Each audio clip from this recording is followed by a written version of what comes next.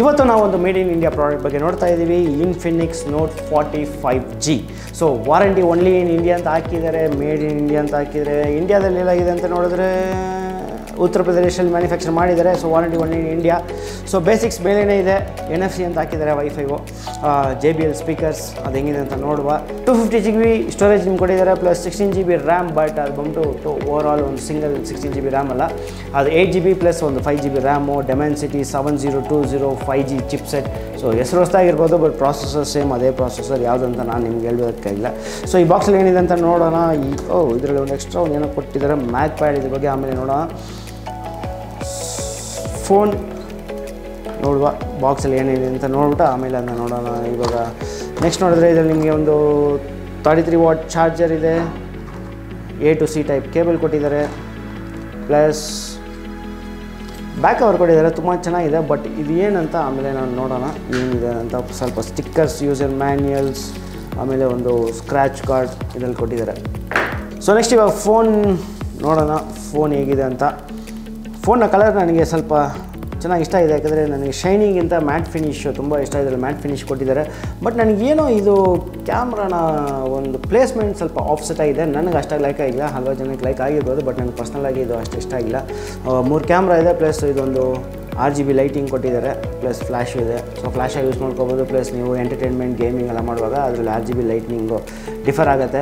So usually right side up and down volume button ಮತ್ತು ನಿಮ್ಮ power button ಕೊಟ್ಟಿದ್ದಾರೆ. But ಇಲ್ಲಿ ನೋಡಿದ್ರೆ ನಿಮ್ಮ ಸಿಮ್ ಕಾರ್ಡ್ ಇಂಜೆಕ್ಟ್ ಮಾಡೋದು ತುಂಬ ಬೇಸಿಲ್ನ ಹತ್ರ ಇದೆ, ತುಂಬ ಹತ್ರ ಇದೆ. ಆಲ್ಮೋಸ್ಟ್ LED ಟಚ್ ಆಗೋ ಥರ ಇದೆ. ಅದು ಯಾಕೆ ಹಂಗೆ ಕೊಟ್ಟಿದ್ದಾರೆ ಅಂತ ಗೊತ್ತಿಲ್ಲ. ಮೋಸ್ಟ್ಲಿ ಕೆಳಗಡೆ ಚಿಪ್ ಸೆಟ್ ಸ್ವಲ್ಪ ದಪ್ಪ ಇರ್ಬೋದು. ಬಟ್ ಡಿಸ್ಪ್ಲೇ ನೋಡಿದ್ರೆ ನನಗೆ ತುಂಬಾ ಚೆನ್ನಾಗಿದೆ, ಒಂದು ಕರ್ವಿ ಫೀಲ್ ಖಂಡಿತ ಕೊಡ್ತಾ ಇದೆ.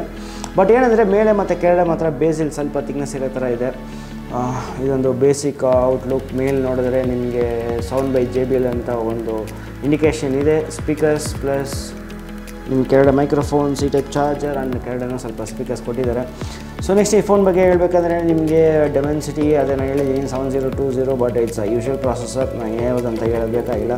ಇದನ್ನು ಹೊಸ ಇಲ್ಲ, ನೇಮ್ ಮಾತ್ರ ಹೊಸದಾಗಿದೆ ಅಂತ ಹೇಳ್ಬೋದು. ರಿಯರ್ ಕ್ಯಾಮ್ರಾ ಬಂದು ನಿಮಗೆ 180 ಮೆಗಾಪಿಕ್ಸೆಲ್ ಟ್ರಿಪಲ್ ಕ್ಯಾಮ್ರಾ ಇಲ್ಲಿ ನೀವು ನೋಡೋಕ್ಕಾಗತ್ತೆ. ಟ್ರಿಪಲ್ ಕ್ಯಾಮ್ರಾ ಇಲ್ಲಿ ಇದೆ. ನೆಕ್ಸ್ಟ್ ಫ್ರಂಟ್ ಕ್ಯಾಮ್ರಾ 32 ಮೆಗಾಪಿಕ್ಸೆಲ್ಸ್ ಕೊಟ್ಟಿದ್ದಾರೆ. Battery 5000 mAh battery. Screen size 6.78 inches. Interface ತುಂಬಾ ಚೆನ್ನಾಗಿದೆ. ಮೋಸ್ಟ್ಲಿ ಇದೊಂದು 120 Hz. ಬ್ರೈಟ್ನೆಸ್ ಬಗ್ಗೆ ಹೇಳಬೇಕಾದ್ರೆ ನಿಮಗೆ ಬೇಸಿಕ್ ಒಂದು 500 ನಿಟ್ಸಿಂದ ಹಿಡಿದು 1300 ನಿಟ್ಸ್ ತನಕ ಇದೆ. ನಾವು ಒಂದು ಇಂಡೋರಲ್ಲಿರುವಾಗ ಬ್ರೈಟ್ನೆಸ್ಸಲ್ಲಿ ಏನೂ ತೊಂದರೆ ಇಲ್ಲ, ನಾವು ಹೈ 1300 ನಿಟ್ಸ್ ಸಿಕ್ಕಿದ್ರು ಬ್ರೈಟ್ನೆಸ್. ಬಟ್ ಔಟ್ಡೋರಲ್ಲಿ ನಾನು ಚೆಕ್ ಮಾಡುವಾಗ 1300 ನಿಟ್ಸ್ ಸಿಕ್ಕಿದಾಗಲೂ ನನಗೆ ಲೈಟಾಗಿ ಒಂದು ಮೈಲ್ಡ್ ಗ್ಲ್ಯಾರ್ ಬಂದ್ಬಿಟ್ಟು ನನಗೆ ಡಿಸ್ಪ್ಲೇಲಿ ಬರ್ತಾಯಿತ್ತು, most probably. But better then previous Infinix ಅಂತ ಹೇಳ್ಬೋದು. Android version 14. ನೆಕ್ಸ್ಟು ಇದರಲ್ಲಿ XOS version 14. So basic Android ಅದು. ಸೊ ವೀಡಿಯೋ ಕ್ಲಾರಿಟಿ ಬಗ್ಗೆ ಹೇಳಬೇಕಂದ್ರೆ ವೀಡಿಯೋ ಕ್ಲಾರಿಟಿ ತುಂಬ ಚೆನ್ನಾಗಿದೆ. ಬಟ್ ನಾನು ಯೂಟ್ಯೂಬಲ್ಲಿ ಸ್ವಲ್ಪ ವೀಡಿಯೋಸ್ ಟ್ರೈ ಮಾಡುವಾಗ ನನಗೆ 2K ಫುಲ್ HDR ಬಂದ್ಬಿಟ್ಟು ರನ್ ಆಯಿತು. ಬಟ್ 4K HDR ಸ್ವಲ್ಪ ಲೈಟಾಗಿ ಕ್ಲಾರಿಟಿ ಮಿಸ್ ಆಗೋ ಥರ ಇತ್ತು. ಎರಡರಲ್ಲೂ ನನಗೆ ಮೇಜರ್ ಡಿಫ್ರೆನ್ಸ್ ಏನೂ ಗೊತ್ತಾಗಿಲ್ಲ, ಮೈಲ್ಡ್ ಡಿಫ್ರೆನ್ಸೇ ನನಗೆ ಇದ್ರಲ್ಲಿ ಗೊತ್ತಾಗಿದ್ದು. ಸೊ ಅದ್ರ ಪ್ರಕಾರ ಇನ್ನೂ ನಾವು ಇದು ಫುಲ್ಲು ಇವಾಗ ಜಸ್ಟ್ ಏನು ಅನ್ಬಾಕ್ಸಿಂಗ್, ಫುಲ್ ರಿವ್ಯೂ ಬರುವಾಗ ನಾನು ಇನ್ನೂ ಫುಲ್ಲಾಗಿ ಯೂಸ್ ಮಾಡ್ಬಿಟ್ಟು ನೋಡ್ತೀನಿ. ಇದರಲ್ಲಿ AI ಕ್ಯಾಮ್ರಾ ಬರುತ್ತೆ. AI ಕ್ಯಾಮ್ರಲ್ಲಿ ಬಂದು ನಾನು ನೋಡುವಾಗ ಏನಂದರೆ ಸ್ಟೆಬಿಲಿಟಿ ಬಗ್ಗೆ ಹೇಳಬೇಕಾದ್ರೆ ನಾನು ವಾಕ್ ಮಾಡ್ತಾನೆ ತೆಗೆಯುವಾಗ ನನಗೆ ಆಬ್ವಿಯಸ್ಲಿ ಇರೋ ಥರ ಒಂದು ಶೇಕ್ ಕಾಣಿಸ್ತಾ ಇತ್ತು. ಬಟ್ ಲೈಟಿಂಗ್ ಡಿಫರ್ ಆಗ್ತಾ ನನಗೆ ಡೆಪ್ತ್ ಕಡಿಮೆ ಜಾಸ್ತಿ ಆಗ್ತಾಯಿತ್ತು. ಬಟ್ ನಾನು ನಾರ್ಮಲ್ ಒಂದು ಜಾಸ್ತಿ ಸನ್ನಲ್ಲಿ ಇಲ್ಲದೆ ಮೈಲ್ಡ್ ಶೇಡಲ್ಲಿ ನಿಂತಿರುವಾಗಲೂ ನನ್ನ ಸ್ಕಿನ್ ಟೋನ್ ಬಂದ್ಬಿಟ್ಟು ಇದರಲ್ಲಿ ಚೇಂಜ್ ಆಗೋ ಥರ ಒಂದು ಫೀಲ್ ಇತ್ತು. ಬಟ್ ಅದನ್ನೇ ನಾನು ಪೋರ್ಟ್ರೇಟ್ ಮೋಡಲ್ಲಿ ಬ್ಲರ್ನೆಸ್ ಫುಲ್ ಕಡಿಮೆ ಮಾಡಿ ಕ್ಲಿಕ್ ಮಾಡುವಾಗ ಹಿಂದ್ಗಡೆ ಇರೋ ಒಂದು ಗ್ರೀನರಿ ಆಗಲಿ ಇಲ್ಲ ಒಂದು ಸ್ಕೈ ಕಲರ್ ಆಗಲಿ ಒಂದಷ್ಟು ಬಂದ್ಬಿಟ್ಟು ಸ್ವಲ್ಪ ಡೆಪ್ತು ಮತ್ತು ಸೀನಿಕ್ ವ್ಯೂ ಚೆನ್ನಾಗಿತ್ತು. ಬಟ್ ನಾನು ನಾರ್ಮಲ್ ಫೋಟೋ ಮೋಡಲ್ಲಿ ತೆಗೆಯುವಾಗ ಸ್ಕೈಯಲ್ಲಿ ಸ್ವಲ್ಪ ಮೈಲ್ಡ್ ಲೈಟು, ತುಂಬ ಸನ್ನಿ ಇಲ್ಲದೆ ಮೈಲ್ಡ್ ಲೈಟಲ್ಲಿ ತೆಗೆಯುವಾಗಲೂ ಅದು ಹೆಂಗಿತ್ತಂದರೆ ಸ್ವಲ್ಪ ಫುಲ್ ಬ್ಲೀಚ್ ಆಗೋ ಥರ ಇತ್ತು. ಫೋಟೋ ಮೋಡಲ್ಲಾಗಲಿ ಇಲ್ಲ AI ಕ್ಯಾಮ್ರಲ್ಲಾಗಲಿ ನನಗೆ ಒಂದು ಒಳ್ಳೆ ಡೆಪ್ತು ಸಿಗೋಂಗಿತ್ತು. ಬಟ್ ಕ್ಯಾಮ್ರಾ ವೈಸ್ ಸ್ವಲ್ಪ ಇಂಪ್ರೂವ್ ಮಾಡಿದ್ದಾರೆ ಪ್ರೀವಿಯಸ್ಗಿಂತ ಅಂತ ಹೇಳ್ಬೋದು. ಬಟ್ ಇನ್ ಡೆಪ್ತ್ ಮಾಡಿದ್ದಾರೆ ಅಂದರೆ ಇಲ್ಲ, they are on the way, ಇಲ್ಲ ಪ್ರೊಸೆಸಿಂಗ್ ಅಂತಲೇ ಹೇಳ್ಬೋದು. AI ಕ್ಯಾಮ್ರಾ ಮತ್ತು ಯೂಶುವಲ್ ಥಿಂಗ್ಸ್ ಏನೇನಿದೆಯೋ ಅದೆಲ್ಲ ಸೇಮ್ ಅದೇ ಇದೆ. ಸೊ ಇದೆಲ್ಲ ಬಂದ್ಬಿಟ್ಟು ಇದು ಫೋನ್ ಬಗ್ಗೆ ಒಂದು ಜಸ್ಟ್ ಒಂದು ಔಟ್ಲುಕ್ ನಿಮ್ಗೆ ಕೊಟ್ಟಿದ್ದೀನಿ. ಇಫ್ ಇನ್ ಕೇಸ್ ಈ ಫೋನ್ನ ಒಂದು ಕಂಪ್ಲೀಟ್ ರಿವ್ಯೂ ಬೇಕಂದರೆ ನಾನು ಖಂಡಿತ ಕಮೆಂಟ್ ಸೆಕ್ಷನ್ ಮುಖಾಂತರ ತಿಳಿಸಿ, ನಾನು ನನ್ನ ಕಂಪ್ಲೀಟ್ ರಿವ್ಯೂ ನಾನು ಟ್ರೈ ಮಾಡ್ತೀನಿ. ಸೊ ನೆಕ್ಸ್ಟ್ ಇವಾಗ ಮೇಜರಾಗಿ ಇದರಲ್ಲಿರೋ ಈ ಮ್ಯಾಕ್ ಪ್ಯಾಡ್ ಬಗ್ಗೆ ನೋಡುವ. ವೈರ್ಲೆಸ್ ಮ್ಯಾಗ್ನೆಟಿಕ್ ಚಾರ್ಜರ್ ಕೊಟ್ಟಿದ್ದಾರೆ. ಯಾವ ಥರ ಇದೆ ಡಿಸೈನ್ ನೋಡೋಣ. ಸೊ ಸೊ ಇದ್ರಲ್ಲಿ ನೋಡಿದ್ರೆ ಎಸ್ ಒಂದು ಮ್ಯಾಟ್ ಫಿನಿಶ್ ಗ್ರೇ ಕಲರಲ್ಲಿ ಕೊಟ್ಟಿದ್ದಾರೆ. ಒಂದು ಸರ್ಕ್ಯುಲರ್ ಮ್ಯಾಟ್ ಪ್ಯಾಡ್ ಚಾರ್ಜರ್, ಒಂದು ಚಿಕ್ಕದಾಗಿ ಒಂದು LED ಡಿಸ್ಪ್ಲೇ ಇಂಡಿಕೇಷನ್ ನಿಮಗೆ, ಪ್ಲಸ್ ಒಂದು C ಟೈಪ್ ಚಾರ್ಜರ್ ಕೊಟ್ಟಿದ್ದಾರೆ. ಇದು ಸೆಟ್ ಆಗೋದಂತ ನೋಡೋಣ. ಬಟ್ ಇದರಲ್ಲಿ ಮ್ಯಾಗ್ನೆಟ್ಟು ನಿಮಗೆ ಸೆಟ್ ಆಗ್ತಿಲ್ಲ, ಏನಕ್ಕಂತ ನೋಡಿದ್ರೆ ಸೊ ದಟ್ಸ್ ದ ರೀಸನ್ ನಿಮಗೆ ಬ್ಯಾಕ್ ಕೇಸ್ ಕೊಟ್ಟಿದ್ದಾರೆ ಅನಿಸುತ್ತೆ. ಬ್ಯಾಕ್ ಕೇಸ್ನ ಕ್ವಾಲಿಟಿ ನನಗೆ ಚೆನ್ನಾಗಿದೆ, ಬಟ್ ಸ್ಟಿಲ್ ನನಗೆ ಈ ಬಾಕ್ಸ್ ಶೇಪ್ ಸ್ವಲ್ಪ ಆಕ್ವರ್ಡ್ ಕಾಣಿಸ್ತಾ ಇದೆ. ನಿಮ್ಗೆ ಏನು ಅನಿಸ್ತು ಈ ಶೇಪ್ ಬಗ್ಗೆ ಅಂತ ಹೇಳಿ. ಸೊ ಈ ಬ್ಯಾಕ್ ಕೇಸಲ್ಲಿ ಮೇಯ್ನಾಗಿ ಇಲ್ಲಿ ಕೊಟ್ಟಿರೋದು ಬಂದ್ಬಿಟ್ಟು ಇದರ ಒಂದು ಚಾರ್ಜಿಂಗ್ ಪ್ಯಾಡ್ ಯೂಸ್ ಮಾಡೋಕ್ಕೆ. ಸೊ ಇದರಲ್ಲಿ ಮಾತ್ರ ನಿಮಗೆ ಮ್ಯಾಗ್ನೆಟಿಕ್ ಚಾರ್ಜಿಂಗ್ ಕೊಟ್ಟಿದ್ದಾರೆ ಅನಿಸುತ್ತೆ. ಸೊ ಚಾರ್ಜ್ ಕಡಿಮೆ ಇದೆ ಅನಿಸುತ್ತೆ, but still it's charging. So ನಿಮಗೆ ಇದು ಮ್ಯಾಕ್ ಪ್ಯಾಡ್ ಚಾರ್ಜರ್ ಸಿಗುತ್ತಾ ಇಲ್ವಾ ಗೊತ್ತಿಲ್ಲ. ಬ್ಯಾಕ್ ಕವರ್ ಖಂಡಿತ ಬೇಕೇ ಬೇಕು, ಯಾಕಂದರೆ ಈ ಮ್ಯಾಕ್ ಪ್ಯಾಡ್ ನೀವು ಯೂಸ್ ಮಾಡಬೇಕಂದ್ರೆ ನಿಮಗೆ ಈ ಬ್ಯಾಕ್ ಕೇಸ್ ಬೇಕೇ ಇದೆ. ಅದು ಯಾವ ಥರ ಒಂದು ಅಪ್ಡೇಟ್ ಅಂತ ನನಗೆ ಅರ್ಥ ಆಗ್ತಿಲ್ಲ. ಬಟ್ ಇದರ ಇನ್ನೊಂದು ಏನಂದರೆ ನಿಮಗೆ C ಟೈಪ್ ಚಾರ್ಜಿಂಗ್ ಸಾಕೆಟ್ ಇರೋದ್ರಿಂದ ನೀವು ಇದನ್ನ ಐಫೋನ್ಸ್ಗೂ ಯೂಸ್ ಮಾಡ್ಬೋದು ಇದು. ಬಟ್ ಐಫೋನ್ಸ್ ನನ್ನ ಪ್ರಕಾರ ನೀವು ಡೈರೆಕ್ಟಾಗಿ ಕನೆಕ್ಟ್ ಮಾಡ್ಬೋದು ಅನಿಸುತ್ತೆ.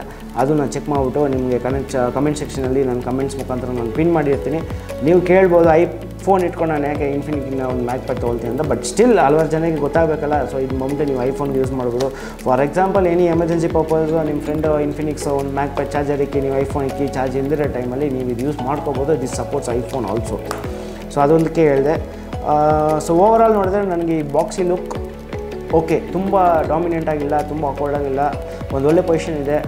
ಇಫ್ ಇನ್ ಕೇಸ್ ನಿಮಗೆ ಈ ಮ್ಯಾಕ್ ಪ್ಯಾಡ್ ಇಲ್ಲದೆ ನೀವು ಹೋಲ್ಡ್ ಮಾಡುವಾಗ ಒಂದು ಆ್ಯಕ್ಚುಲಿ ನನಗೆ ಫೋನ್ ಹಂಗೆ ನೇಕಡಾಗಿ ಹೋಲ್ಡ್ ಮಾಡೋಕ್ಕಿಂತ ಬ್ಯಾಕ್ ಕವರ್ ಹಾಕಿ ಹೋಲ್ಡ್ ಮಾಡುವಾಗ ನನಗೊಂದು ಒಳ್ಳೆ ಫೀಲ್ ಗುಡ್ ಫ್ಯಾಕ್ಟರ್ ಸಿಗ್ತಾಯಿದೆ. ಬಟ್ ಬ್ಯಾಕ್ ಕವರ್ ಆಲ್ಮೋಸ್ಟ್ ನಿಮಗೆ ಡಿಸ್ಪ್ಲೇನ ಎಡ್ಜ್ ತನಕ ನಮಗೆ ಒಳ್ಳೆ ಎಡ್ಜ್ ತನಕ ಟಚ್ ಆಗೋ ಥರ ಇದೆ. ಯಾಕಂದರೆ ನಾನು ನೇಕಡಾಗಿ ನೋಡುವಾಗ ನನಗೆ ಆ ಡಿಸ್ಪ್ಲೇ ಬಂದ್ಬಿಟ್ಟು ತುಂಬಾ ಚೆನ್ನಾಗಿ ಕಾಣಿಸ್ತಾ ಇತ್ತು, ಎಡ್ಜ್ ಕರ್ವ್ ಕೂಡ. ಬಟ್ ಬ್ಯಾಕ್ ಕೇಸ್ ಹಾಕಿದ ಮೇಲೆ ಸ್ವಲ್ಪ ರಿಸ್ಟ್ರಿಕ್ಷನ್ ಆದಂಗಿತ್ತು. ನಾನು ಆಲ್ರೆಡಿ ಅಲ್ಲಿ ಥರ ಮೇಲೆ ಮತ್ತು ಕೆಳಗಡೆ ಬೇಸಿಲ್ ಸ್ವಲ್ಪ ಡಿಫರ್ ಇದೆ. ಬಟ್ ಓವರಾಲಾಗಿ ನೋಡಿದ್ರೆ ಅಂಡರ್ 20K ಫೋನಲ್ಲಿ ಬಟ್ ಪ್ರೊಸೆಸರ್ ನಾಳೆ ಹೇಳಿದ ಥರ ಇದು ಎಕ್ಸಿಸ್ಟಿಂಗ್ ಪ್ರೊಸೆಸರ್, ಏನೋ ನ್ಯೂ ಟೆಕ್ನಾಲಜಿ ಇಲ್ಲ. ಒಂದು ಒಳ್ಳೆ ಕೇಸ್ ಇದೆ, ಕೇಸ್ ನಂಗೆ ತುಂಬ ಇಷ್ಟ ಆಗಿದೆ. ಪ್ಲಸ್ ಈ ಚಾರ್ಜಿಂಗ್ ನಾನು ಯೂಸ್ ಮಾಡಿದ ಮೇಲೆ ಎಷ್ಟು ಫಾಸ್ಟ್ ಚಾರ್ಜ್ ಆಗುತ್ತೆ ಅಂತ ನಾನು ಟ್ರೈ ಮಾಡಬೇಕು. ಇದರಲ್ಲಿ ಇರೋದು ಒಂದು 5000 mAh ಬ್ಯಾಟ್ರಿ ಪ್ಯಾಕ್ ನಿಮ್ಗೆ ಕೊಟ್ಟಿದ್ದಾರೆ. ಸೊ ಇದು ಬಂದ್ಬಿಟ್ಟು ಒಂದು ಜಸ್ಟ್ ಒಂದು ಔಟ್ಲುಕ್ ಬಾಕ್ಸಲ್ಲಿ ಏನು ಇದೆ ಅಂತ. ಇಫ್ ಇನ್ ಕೇಸ್ ನಾನು ಆಲ್ರೆಡಿ ಹೇಳಿರೋ ಥರ ನಿಮಗೆ ಇದರ ಒಂದು ಕಂಪ್ಲೀಟ್ ರಿವ್ಯೂ ಬೇಕಂದರೆ ಕಮೆಂಟ್ ಸೆಕ್ಷನ್ ಮುಖಾಂತರ ನನಗೆ at least minimum number of subscribers ತಿಳಿಸಿದ್ರೆ ಇದರ ಒಂದು ಕಂಪ್ಲೀಟ್ ರಿವ್ಯೂ ನಾನು ನಿಮ್ಗೆ ಮಾಡಿ ಪಬ್ಲಿಷ್ ಮಾಡ್ತೀನಿ. ಸೊ ಈ ಫಸ್ಟ್ ಲುಕ್ ಬಗ್ಗೆ ಪ್ಲಸ್ ಅಂಡರ್ 20K ಇರೋ ಈ ಫೋನ್ ಬಗ್ಗೆ ಇದರ ಫೀಚರ್ಸ್ ಬಗ್ಗೆ ನಿಮ್ಗೆ ಏನು ಅನಿಸುತ್ತೆ ಅಂತ ಕಮೆಂಟ್ ಸೆಕ್ಷನ್ ಮುಖಾಂತರ ನನ್ನ ಜೊತೆ ಶೇರ್ ಮಾಡ್ಕೊಳ್ಳಿ. ಹಾಗೆ ಈ ವಿಡಿಯೋನ ಲೈಕ್ ಮಾಡಿ, ಶೇರ್ ಮಾಡಿ, ಮರ್ರಿದೆ ಕನ್ನಡ ಗಿಸ್ಬಾಟ್ ಚಾನಲ್ನ ಸಬ್ಸ್ಕ್ರೈಬ್ ಮಾಡಿ. It's me Giri signing off Gizbot Kannada. ಮತ್ತೊಮ್ಮೆ ಇನ್ನೊಂದು ವಿಡಿಯೋಲಿ ಖಂಡಿತ ಸಿಗೋಣ. Until then stay safe and use your lovable gadgets.